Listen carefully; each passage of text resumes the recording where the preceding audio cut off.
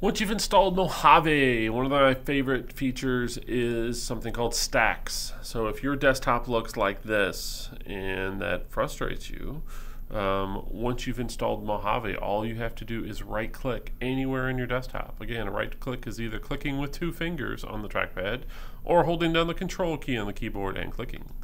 You have an option that says use stacks, and by doing that,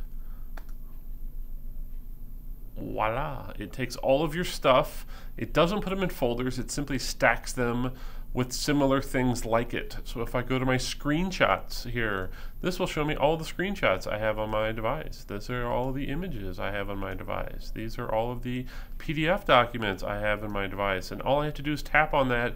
It'll expand and show me what's in there. And then click it again, and it goes back to nice, neat, organized rows.